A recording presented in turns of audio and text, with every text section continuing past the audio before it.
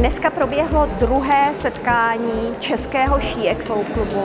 Tentokrát jsme se sešli v Collorado-Mansfeldském paláci, pozvali nás sem organizátoři Designbloku a naše členky měly možnost shlédnout expozici.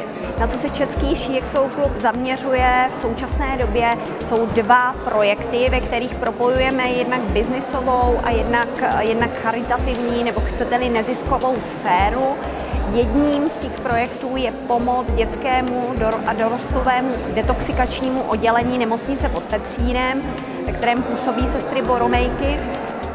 A druhým projektem je pomoc mladým designérům, který působí pod Designblokem. Už máme první konkrétní výsledky a věříme tomu, že jsme se vydali tím správným směrem.